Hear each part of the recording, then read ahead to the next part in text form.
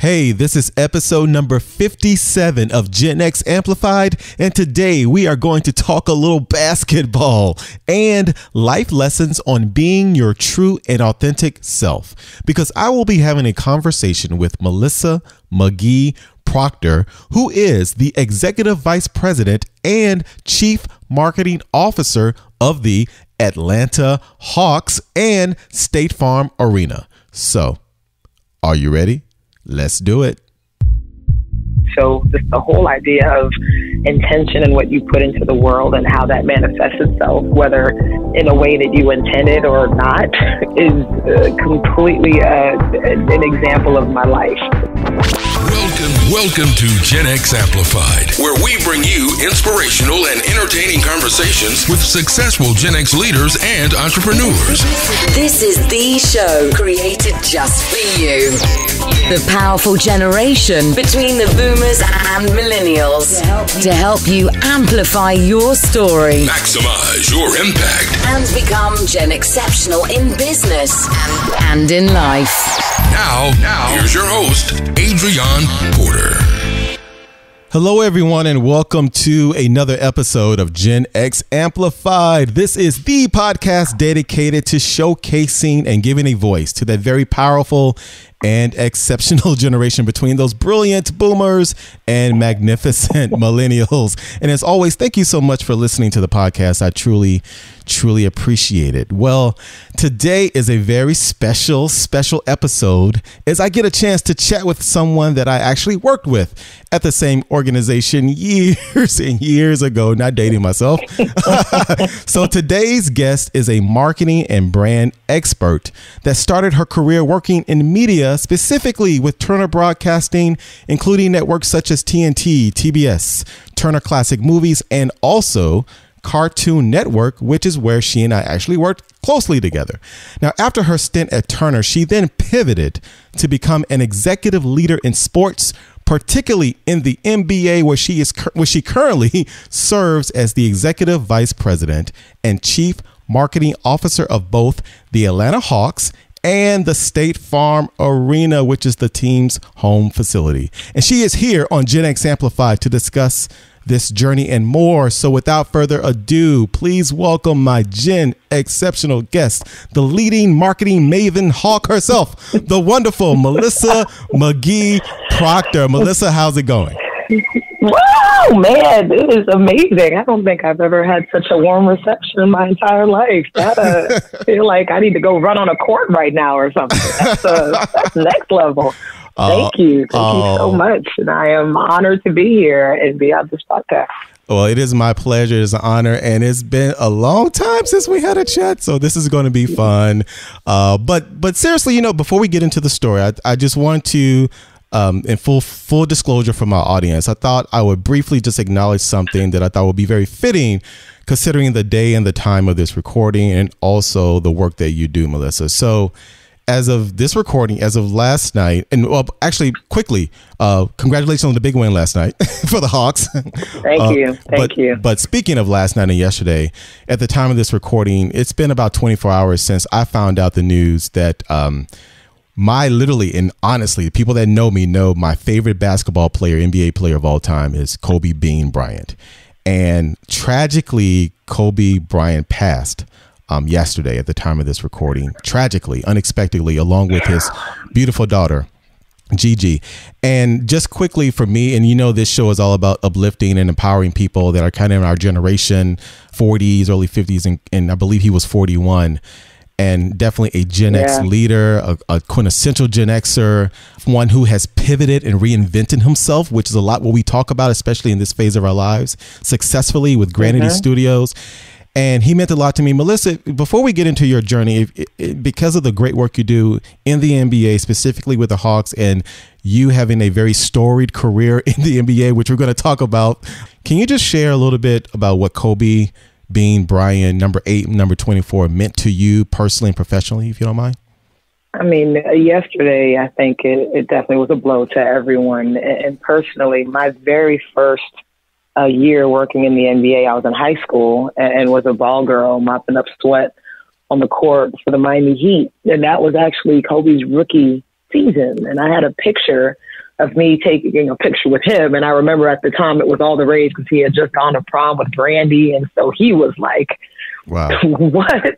Wow. And I found that picture yesterday, and it literally brought tears to my eyes because throughout my career, I mean, I've, been in the same room. We shook his hand. Obviously, I didn't know him well, but, through all that he's done and accomplished in his Mamba mentality. And I mean, even during his final season and coming here to the Hawks, it was working with the team from a marketing standpoint and working with the Atlanta Zoo to name their black mamba snake Kobe in his honor. Right. That's right. And then we announced it at the game and gave him a framed picture of the snake. But all those things being said, I mean, there were so many just stories about how awesome he was as a person and as a mentor and all the amazing things he brought to the game and elevated not just himself, but everyone around him. And a couple of years ago, I was at an NBA league meeting and he spoke with Phil Knight from Nike. And it was like phenomenal just, in conversation. And you rarely get a chance to just kind of hear him talk. And it was a lot around the pivot and, kind of the what's next. But, it was a super sad day. And even internally, our team, Trey Young, he was a mentor to Trey as well. And so he wore the jersey with number 8 on it for the first 2 possessions of our game, in his honor. And, just the league has done a remarkable job just within this short time because no one's ever prepared for anything like this or, knows exactly how to handle it. I'm, thinking I'm going to a game and the phone calls are flooding in and text messages. And so, I mean, I think it's a testament to how much he meant, not just to the game, but to our generation. Yes. Just as a figure of someone who's done amazing things and that, really lived out that mantra that anything is possible. Yes, that's right. And first, I appreciate that insight, Melissa. I know that, and we'll get into a little bit your story, especially starting with the big ball girl stint. And that part of the piece I did not realize, or I've never really put the pieces together as far as the year you started was his rookie year. And that is amazing. And I know that last night as well, I watched some of the highlights and the Trey Young, when people wonder if things are aligned and things happen, they just happen. And you start to peel back some of the stats from last night and all the tributes and the players in the NBA. And then Trey specifically, the number 8, and then the shot attempts that he took, I believe 24. It's crazy. And then I think the half court shot that Trey Young took, and he makes those shots all the time, but the odds of it happened. It was a very emotional day. And I truly appreciate what you said is about him being really just this pillar for our generation. And it wasn't just about basketball and just the intelligence, just the strategic thinking, the commitment to discipline, and the legacy that he leads is truly going to be felt throughout. So I appreciate those insights, Melissa. But speaking of legacy, and speaking of double MP legacy, Melissa McGhie Proctor, I would love for you to talk briefly just about your journey. And you mentioned you were a ball girl with the Miami Heat. Can you just talk about how you got that role and then what led you to go from that to becoming an executive in marketing? And then we'll kind of cap off and just talk about what you do now with the Atlanta Hawks in the arena. Sure. It's such an unconventional story. And, ironically, this Saturday, Oprah was in town for her 2020 Vision event. And I remember growing up as a kid, like my goal in life was to meet Oprah. Like all I ever wanted to do. That was it. And this Saturday I actually got an opportunity to meet her, didn't know that I would. And so just the whole idea of intention and what you put into the world and how that manifests itself, whether in a way that you intended or not, right, is completely an example of my life. And so I'm from Miami originally. And my mom was from Belize. My father's from Jamaica. And growing up in Miami, like I'm an only child. So same here. Loved, I loved art. So I would paint and draw all day. I ended up going into magnet schools, which are kind of like charter schools here in Atlanta, focused on art. And so with those magnet programs, they really weren't any athletics. You would have your academic courses and then whatever your field was. And for me, that was art. So middle school, I pursued that. high school, I went to this design and architecture senior high school in Miami. To, really kind of major in graphic design in high school. And I had a cousin who loved basketball. And she'd be like, oh, let's watch this game. And I knew nothing of the game. So she kind of explained it to me. And through watching Heat games with her, I fell in love with basketball. And so when I was 15, I remember asking my mom to get a job because all of my friends had jobs and they were working at the mall or the movie theater. And I just thought it was cool. And she said, okay, now, sure, you can get a job as long as it's in whatever you want to do for the rest of your life. And I was like, say what? 15, you have no idea what that is. But because of my love for basketball, and I was like, I don't want to be an artist because I'm already kind of doing that at school. I told her, no clue how this entered my 15-year-old mind, but I was like, I want to be the first female coach in the NBA. Because I would watch these games and only see men on the sidelines and never women. And so my mom, being the awesome person she was like, okay, cool, go get a job in the NBA. Wow. And that was it. The gauntlet was laid and there wasn't really a conversation of like, well, how do you do that? And, because there was not another side of the conversation around like feasibility, it just made it where, the world was mine and it was mine for the taking. So I let my fingers do the walking. Now that Yellow Pages no longer exists. And I started making phone calls. I called the 1-800 number switchboard for the Heat, ended up getting connected to someone in community relations. And, they were like, hey, unfortunately, called me back eventually and said, we don't have any jobs, for kids. You may want to try the equipment manager. I didn't know what an equipment manager was because I never really played organized sports. And so I ended up writing letters to a guy named Jay Sable, who then was the equipment manager for the Heat. And I would draw all over the envelopes, all over the letters. I would draw pictures of Alonzo Mourning or the Heat logo or whichever, not even really knowing I was marketing myself and helping my letters stand out. And then I would also follow it up with a call. And one day, I called the guy and he was like, hey, Melissa, I received your letters. Thank you. And I got your messages. And he was like, but if you call me one more time, like, I'm not going to hire you, And I was like, okay, so sorry. And then I stopped for a while and I kept on calling. And then eventually one day he called me in and he said, hey, would love for you to come into a preseason game. He really tried to discourage me. He was like, I'm not sure what you know about basketball or equipment managing, but for this role, he's like, I have some ball boys. I don't have any girls, but a lot of what they do is, mopping up sweat, folding towels, handing out Gatorade, hanging up uniforms. Like, it's, not a very sexy job. Oh, and by the way, it does not pay, which I wasn't really prepared for that part. But I was like, it sounds great. Because I really didn't have a choice. Okay. And so I ended up going. He asked me to come in for a preseason game. And at that time, I had never set foot in the arena before, never been to a concert or sporting event. I didn't know anybody, no hookups, I had no context of what I was walking into. Okay. In that first game, they gave me, the full outfit. I was like, cool enough just for the outfit and some shoes and some Heat gear.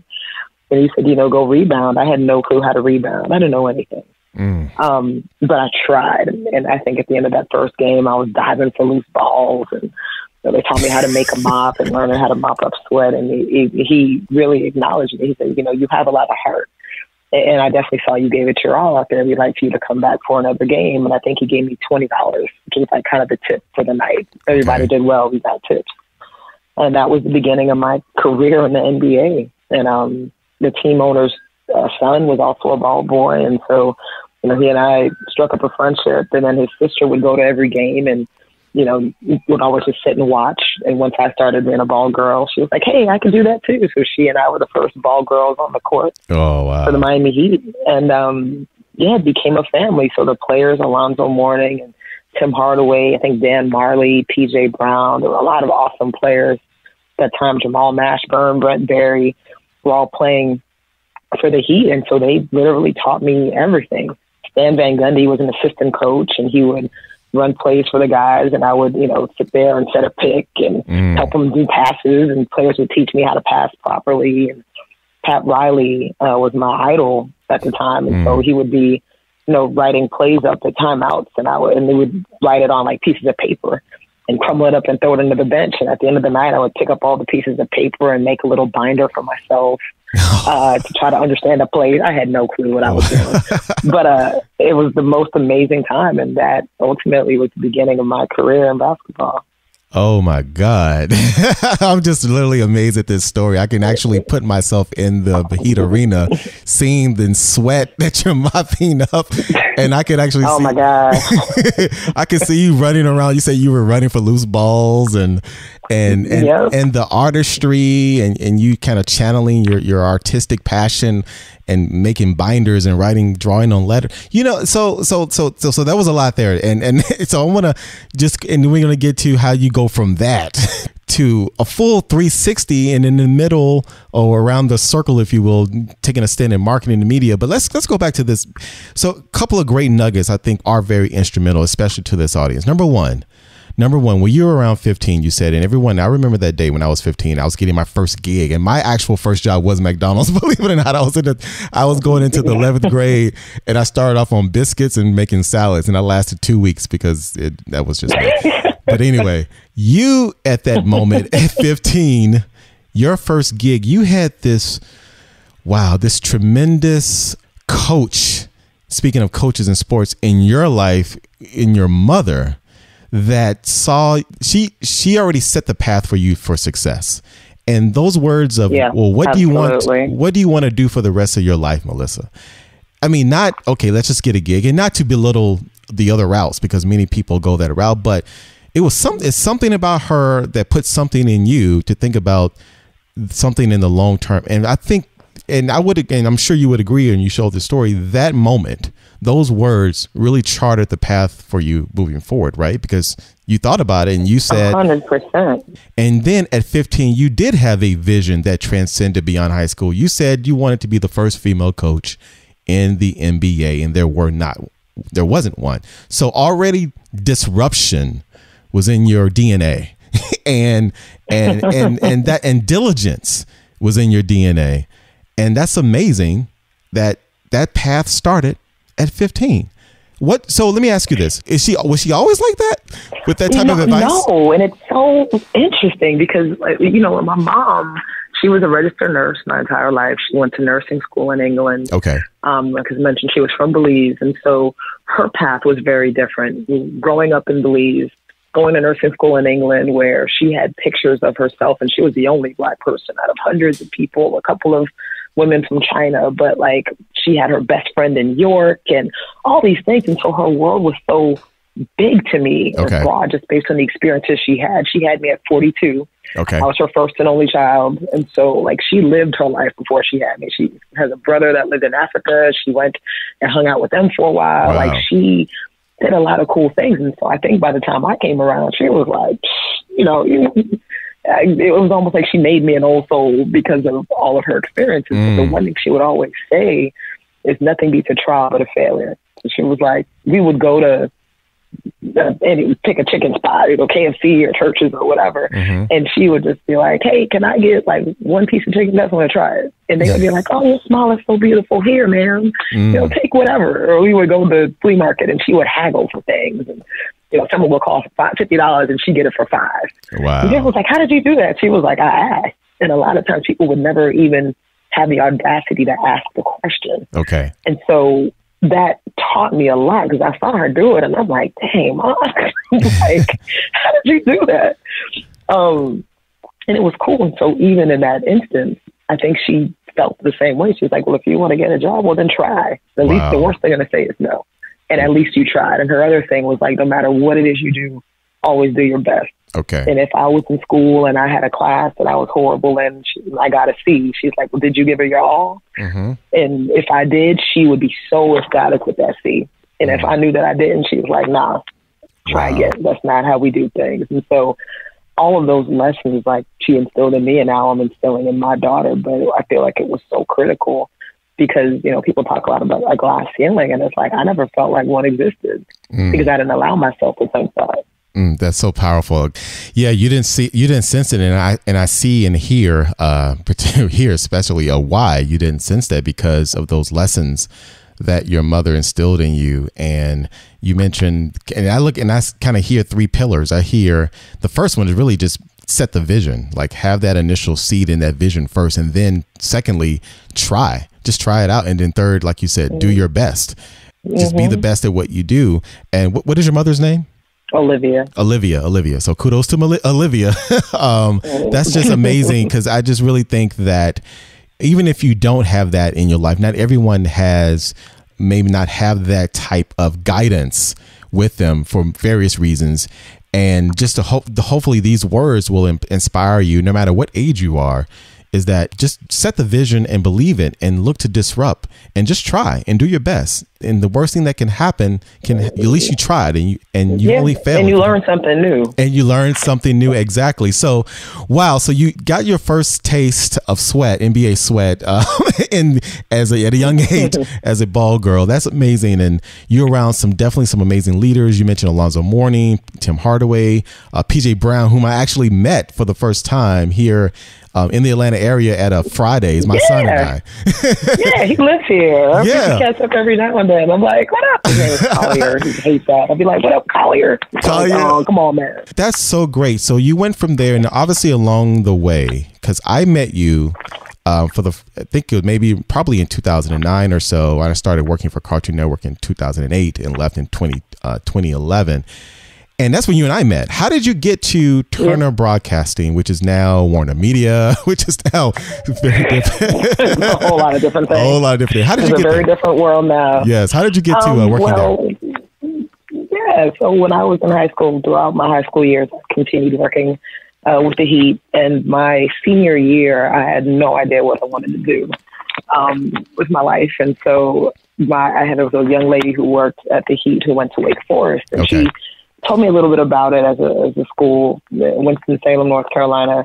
But the one thing she said was that they have a mantra, which is pro humanitate, which translates into for humanity. And everything they did was for people. And at the time, in addition to working at the Heat and doing art, I was very much into volunteering. My mom was a nurse, so I was a candy striper. I was mentoring young kids in art. And I really vibed with that vision. It was also like I wasn't a straight A student, but I did well. That it was looking at your overall sense as a person. So not just SAT scores and grades. It was like all that you bring to the table. Okay. And I liked that. And so I ended up applying to go to Wake Forest on an art scholarship and got in. Okay. And so I spent 4 years in Winston-Salem. They had a good basketball program. I was still interested in basketball. I was an equipment manager for the basketball team and football team my freshman year. But every summer I would go back and help volunteer with the Heat. Whether it's putting together scouting reports around draft time, free agency. One of the summers they had launched the now defunct WNBA team for the Miami Soul. Okay. So I got to be a big part of launching that, which was cool.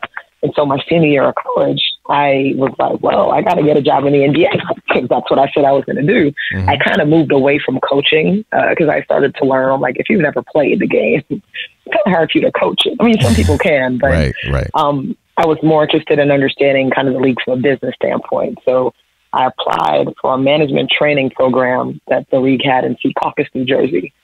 And so I got applied for it. I had letters of recommendation from Pat Riley, from Alonzo Mourning. So in my mind, like, that was it. Mm-hmm. You know what I'm saying? Like, I got this. You can't deny this. And I had done all of this work. And I did my interviews. I did a couple of them. They went well. And then one day, I got a call back from the league. And they said, we love you. You come highly recommended.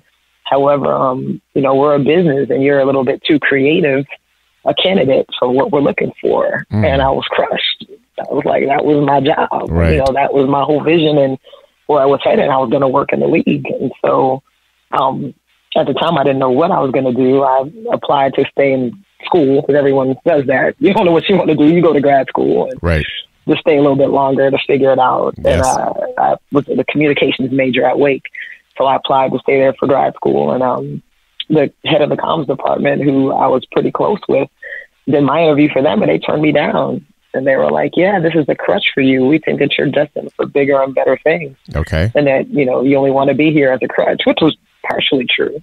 And so they're like, we're not going to give you the opportunity. And it forced me to find something else. And a woman who was the head assistant in the communications department had a flyer from a program at Turner called T3. And it was an internship program called the Turner Trainee Team.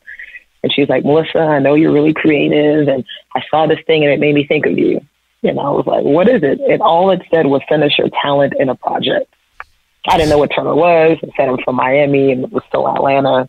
But when I read up on what they wanted, sounded intriguing, looking at all the networks, CNN, TNT, TBS at the time, Cartoon Network. And so I ended up designing a magazine with a TV guide, which seems so archaic in my Gen X years now. Like, oh, you have a magazine that tells you what's on TV every week. And so I designed a T3 TV guide, and it was all about myself and my brand. I had some of my artwork, writing samples in it, a resume, just like some fun ads that I created that put me in every network. So I was Cleopatra in a Turner Classic Movie ad. I was a Black Powerpuff Girl in a Cartoon Network ad. And I had so much fun making this magazine. I designed it with my graphic design skills that I had acquired, and I got it printed by the Wake Forest Library. They had a printing service in there. And I just loved this little magazine, and I sent it in, and I ended up getting a call back from TNT Marketing. And they said, you sold yourself so well to us. We think that you would do an amazing job of selling our content to consumers. And I didn't really understand what that meant. I had never taken a marketing class in earnest. I didn't know what branding meant, but I had branded myself through this marketing piece well enough for Turner to tell me that I could brand television and market it. Right. So that's how I got my foot in the door, and I started Turner as an 11-month paid intern, thankfully, not partially paid, in TNT Marketing. And because of the partial payments, I didn't make a ton of money at all. I called up my old boss in the Heat and asked if he knew anyone at the Hawks. And he introduced me to the equipment manager. And my first year here in Atlanta, I was a ball girl on the court for the Hawks, mopping up sweat too. Wow. So it's interesting. And you went all the way through, I know you started in the T3 program, which I definitely remember that. And I think they may still have that. I'm not sure. There's been so many changes at Turner. It's been a lot of changes. A lot of changes. And then obviously you started as a T3, but when I was working with you, you had ascended into some pretty significant leadership positions there with, what was it, Turner? And what was the Turner name? Media Group for a while. That's right. Yeah, my time at Turner was interesting because when I started as an intern, I think maybe it's an 11-month internship, and around 8 months into it, TNT Marketing had offered me a job to stay on as a marketing coordinator. Okay. And I was maybe 22 at the time. And I was like, everyone around me, they were older and settled, starting to get married, and it just freaked me out. And I was like, no, I'm not ready to settle, or whatever that meant. And so I actually decided to go to grad school. And so I quit Turner altogether and left to go to grad school in London. I had gotten accepted to a program in London at the Central St. Martin's College of Art and Design. Wow. And it was a 1-year master's. And I had done a semester abroad in undergrad, and I loved Europe. And because my mom had gone to nursing school in England, I heard all these stories about London, and I had family over there. So I left and moved to London for a year, and it was the most amazing thing ever. Okay. Ended up interning at Turner's UK office while I was over there, just through networking and meeting folks. And at the time, my mom was disabled. When I left to go to college, she went on a disability. And so I ended up having to come back to the States to help take care of her, even though she was in Florida. Obviously, London was much further away than Atlanta. So after my master's program, I came back to Atlanta, and Turner, offered me a position as an HD graphics producer.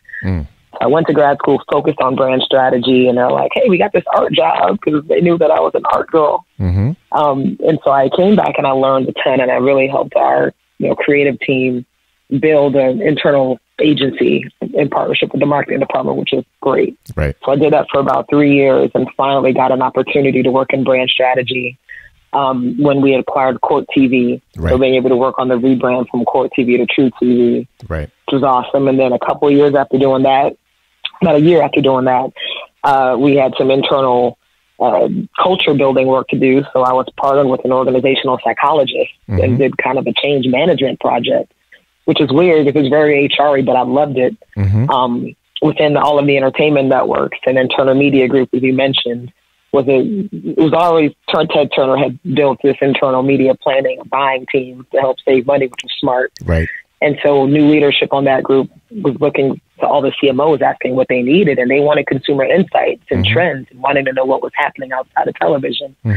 And so we created this Insights and Inspiration team, which is just a cool title, period. Yes. So I was the director of Insights and Inspiration and got to really kind of push boundaries outside of television to understand what was happening in other places and look for things that connected us and could help elevate, our work and our marketing product. And then from there, I ended up going over to Cartoon Network and Adult Swim for a while in business strategy. I wanted to really raise my business acumen. So working with the president of the network and our finance team and financial modeling to really understand, like, we were going to go over the top, which then was a whole new thing. Now everyone's going over the top, creating their own services for products like Adult Swim, or looking at how the brand can grow over time with long range modeling and planning. Right. Was able to do that with Cartoon Network and Adult Swim. And then finally, as a part of that role, they asked me to sit on a task force for a digital health and wellness startup that Turner was launching. And we needed to come up with a name for it and content for it. And so it ended up becoming a brand called Upwave, which was very cool at the time, looking at data and the quantified self and really serving up content to help that become meaningful. I remember that. And yeah, they pumped a lot of money into it. And, unfortunately for how business and how it works, the last business started is normally the first one cut. And so the Phil Ken, the older CEO of Turner, left. The new CEO that came in was the chief financial officer from Time Warner. And no one knew then, but I'm sure they were at the beginning stages of preparing to be sold, obviously, as the world has now shifted. So Upwave, the business I had started, we, a great team of us. We had been working on it for about a couple of years. About 6 or 7 months after we launched it, they cut the whole business unit. At the time, I was 8 months pregnant with my first child, or my only child. And was out of work for the first time since I started working as an intern. And so it was an interesting position to be in. But truly, I believe everything happens for a reason, because I want to say about a month and a half after I got laid off, I had my daughter a week after I got laid off or so. I ended up going to the Phillips Arena then as a fan for a draft party that the Hawks put on, and ran into an old mentor from the Hawks. And he said, hey, I need help building a brand here. I know you love branding. And he remembered me mopping up sweat as a ball girl for the Hawks when I was an intern. And said, okay, come help me build a brand. And I, came in and sat in on a couple of meetings, started consulting, and then ultimately joined the Hawks as the vice president of brand strategy. And then later learned that same executive, when he left Turner, wasn't able to poach any talent. So had I not taken that Upwave job and gotten laid off, I probably wouldn't be in the position that I'm in right now. That is an amazing story, journey, curriculum for how can you successfully navigate your own personal brand and relationships. And I'm going to break down the reason why, because you had so many nuggets there as well. What I kept hearing, Melissa, in this thread during your journey is you were doing things that you were just passionate about, and you just did them well, and people remembered them, and these dots connected. And what I mean by that, you were talking about how you when you were a ball girl and you were trying to get an internship, and you were drawing on the letters, and people thought you was very creative, and I'm sure those things stood out, which allowed them to say, come in, we have an internship for you, it's non-paid, you'll be mopping up sweat and doing grunt work. But they remembered you stood out. Then later, if you fast forward to the T3 position and some of the other things, somebody said, Melissa, you're really creative.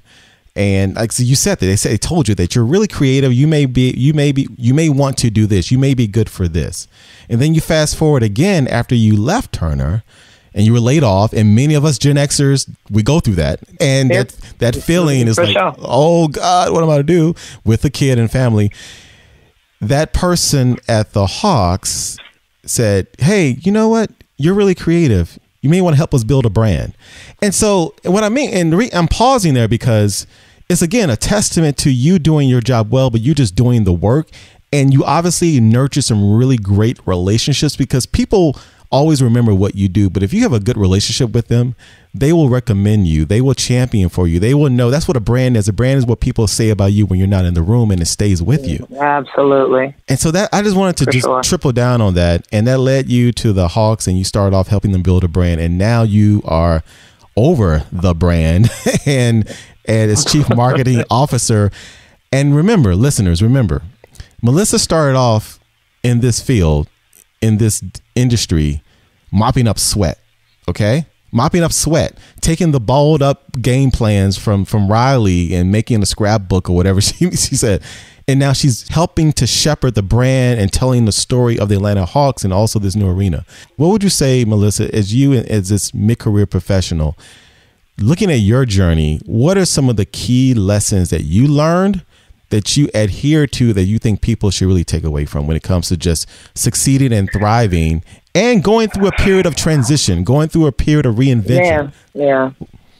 No, that's a great question. I mean, for one, I mean, I have faith, you know, I'm a woman of faith, and I really, you know, believe in that. And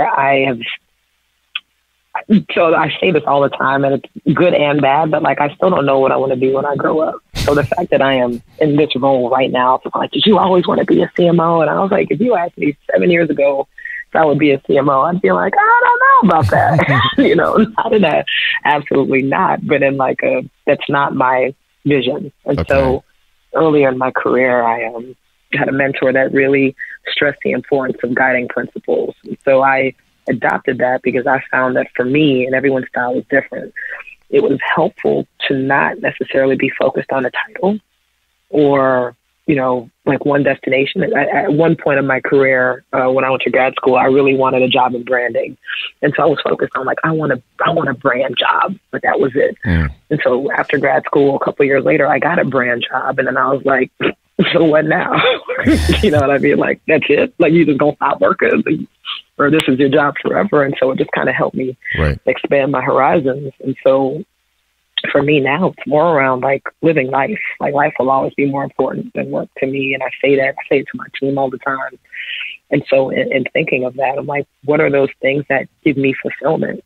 So one is being able to be both creative and strategic in anything that I do, because I need both of those things in order to make me feel like I'm contributing. Okay. You know, another one is if I can do something in my sleep, I don't need to be doing it. So as long as I'm adding new tools to my toolbox, or if I was an agency, you know, building another tool for my capabilities presentation, then I feel like I'm growing and learning. So I figure when you stop, that means you're dead. The other one is my mom was horrible with money. And so, you know, financial literacy is important to me, and really, you know, being able to make enough money to pay my bills on time and invest a little bit, not get my lights cut off, because I had experienced that and I knew that that's not what I wanted. Some sort of work-life harmony. You know, the word balance is overrated, and, you know, sometimes it ebbs and flows, especially now. I got a 5-year-old. But really being able to live and work in a place where I'm not chained to a desk, or if I needed to leave to go to a dance recital, I can do that. Is really important. And then the final one is like just being able to be me. Like, I am myself through and through. I got locks and a nose ring, and I am very happy, you know, with myself and who I am. And I need to be able to go to work and just be that, and not necessarily feel like I have to assimilate or wear my hair a certain way or dress a certain way. I remember when I first started, and I was like, when I was first promoted to CMO, I'd come to work in Jordans and a sweatshirt. And people are like, "Is that your CMO?" And they're like, "Yeah." and that's okay. Or I tell the story about when I go park in the reserved parking space here at the arena, and sometimes they'll stop me and say, "Hey, I'm sorry, ma'am, this space is reserved for executives." And every time they do, I love it, because all it means is that I'm breaking down a stereotype of what people assume an executive looks like. And I'm not trying to look different. I'm truly just being me. And so, you know, those are my guiding principles. And so I'm always open to wherever God and the universe will lead me, as long as those things hold true. And they've, you know, evolved over time. But for me, for anyone, I'd say, really establishing what's important to you. I have a lot of people that say, "I want to be a CMO." And I'll say, "Well, why?" You know, and one of the reasons, I remember talking with my current boss about, you know, my position. He said, "I'm promoting you to CMO." And I asked him why. And he was just like, "You know, you didn't, because you don't want it. The reason why I'm here is because my goal was to make, I call it making dope shit. I want to do good work. And that should be what drives you. But a lot of people are driven by the title or the perceived power or the perceived money or whatever the case may be. And the intention behind that is very different than the desire to really just make something amazing. And so I really, I'm a firm believer of defining what those guiding principles or values are for yourself. And then, not necessarily getting so caught up in the title, because people get, disappointed or let down if they don't reach that thing, where as if they kind of broaden what that scope or filter is for them. You may find it in a lot of different ways that you didn't even know was possible. Wow. You're right. And those are some great guiding principles that I try to live by as much as I can. My own principles. I think the principles that you laid out are so critical and so important, especially for people that are kind of in that 40s age range, Gen Xers, early 50s, or actually any generation. Those principles are very key. And I call out obviously for this show because a lot of times people like us are in our age range and generation. We're going through those periods of transition, and many people have difficulties really handling the dynamics that come along with these external choices that are made either by us or externally by not by us. And those 4 principles you listed out are packaged so well, and they are a testament to your success. Number one, like you mentioned, you want to just make sure you do something creative and strategic combined that really fuels you. And then number 2, I think you mentioned, if you can do the job in your sleep that is not really worth doing, you want to always learn, keep growing, keep learning, keep adding tools, developing and refining your skills. Number 3, you mentioned financial literacy. You understood the lessons you've learned from growing up where maybe you weren't around a lot of I didn't learn. You were there. You were broke. Exactly. Right. And I've been there. But you wanted to learn from that and grow from that and pass it on to your daughter. So financial literacy. And then last but definitely not least is that, look, I'm just going to be Melissa. That's what you say. You're going to be you. That's who you are. That is your brand. You are who you are. But you do the work, obviously. You do the work, but the work has to be best first and foremost. Exactly. You can't half step around that. But you have to be yourself. And I mean, that is so great. And I know that you when it comes to work, you're very into purpose driven work, because a lot of what you said is about doing work that has meaning. And if my understanding, you sit on a board for, I think, a organization called 48 and 48. Here in Atlanta, which I actually... as well as the Children's Museum and the Beltline, just all doing really great stuff. And 48 and 48, I mean, seriously, in terms of building all these websites for a bunch of different nonprofits and really having a major impact using people's talents is just phenomenal. That is so phenomenal. And I had the pleasure of interviewing Jeff Hillemeyer on this show as well. Man, he rocks. Yeah, he was. I can't remember what episode, but I interviewed him. And for those of you listening, check out that episode with Jeff Hillemeyer. All about purpose. The truth.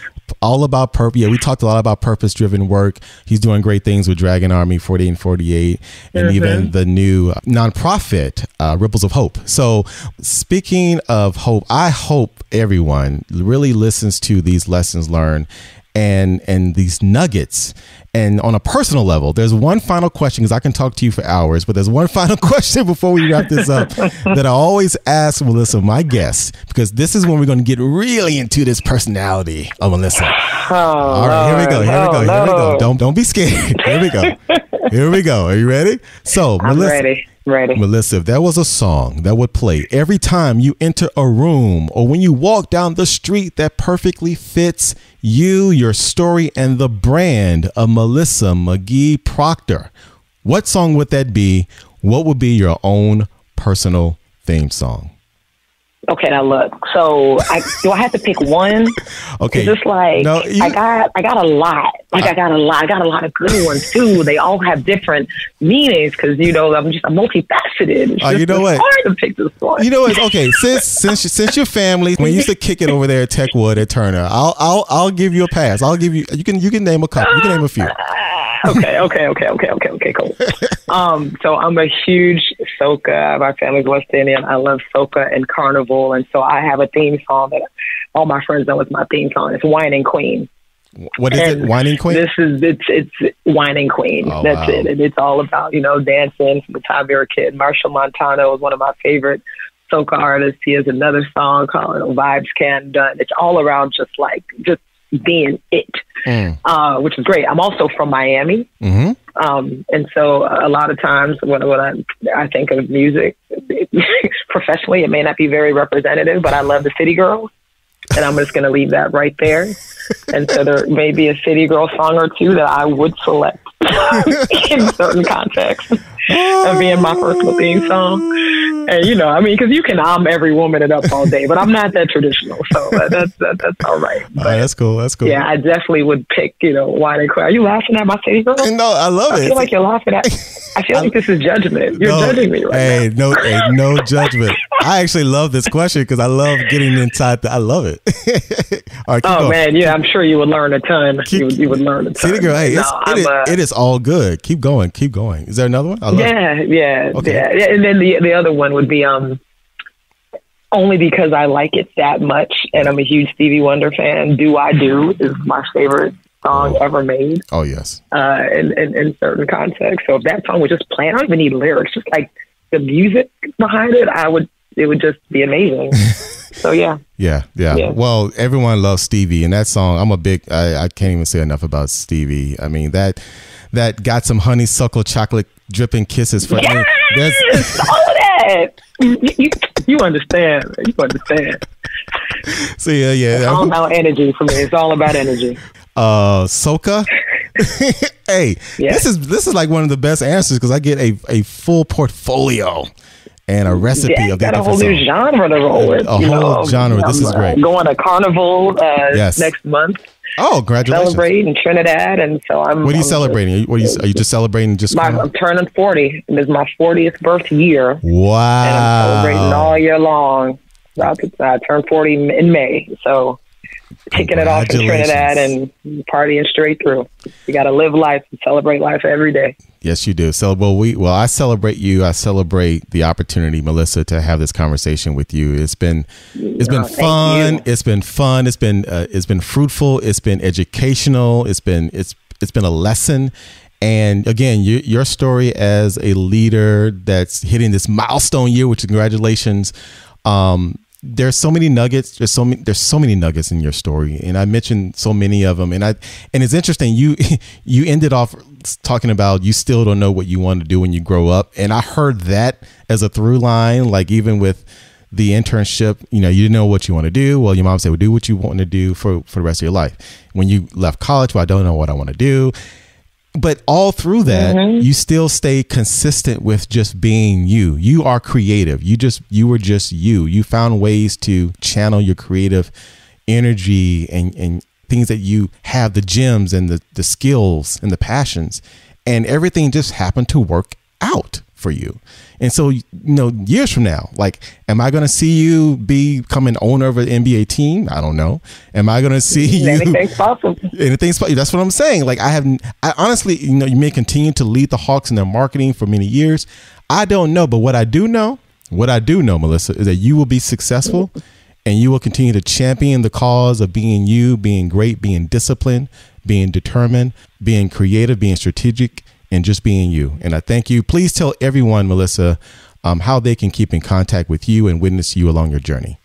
Well, no, I really appreciate it. I am currently writing a blog, actually working on a book. On Medium right now, there's some excerpts of it. Okay, what's the name? From Ball Girl to CMO is the name of the book that I'm working on at the moment. Okay. And how to pivot when you still don't know what you want to be when you grow up, which is so much of what this conversation is. Right. But yeah, if anyone wants to stay in touch, I'm huge on LinkedIn. So if you just mention this podcast and on LinkedIn, Melissa McGhie Proctor, I will absolutely represent and reach back out. I promise, because I'm diligent with my LinkedInness. And I just thank you for this platform and for all the work that you're doing representing for the Gen X crew. Well, thank you so much. That means a lot. And I cannot wait to read your book. Keep working on it. Keep working on that book, Melissa. Keep writing, keep doing you, keep being a gem. And thank you for spending time with me and our Gen X Amplified audience. Awesome. Have a great one. Take care. Take care. Okay. That was my girl, Melissa McGhie Proctor, from ball girl to CMO. All right then. Alrighty then. Anyway, great conversation. And that is so awesome what she is doing with the Hawks, with the State Farm Arena, with business, with all these life lessons. And I know you got a lot from that conversation. But so great to see what she's doing and the path she is blazing. Melissa McGhie Proctor, CMO of the Atlanta Hawks. Make sure, as she mentioned in the episode, make sure you reach out to her on LinkedIn, catch up with her. She is doing tremendous things and just a phenomenal leader and inspiration for not just us people that are in 40 plus, Gen Xers, but for everyone, all generation, all ages. Kudos to her. Hope you enjoyed it, and don't forget to go over to Gen X Amplified for the show notes, and make sure if you have continued to receive value from not only this episode but all of the episodes, please give us a great rating and a review on iTunes. I truly will appreciate it. And also, I actually almost failed to mention, we did mention him in the episode, Jeff Hillemeyer, a colleague, a mutual colleague of ours, of Melissa and mine. Jeff Hillemeyer, I interviewed him on Gen X Amplified. Great leader.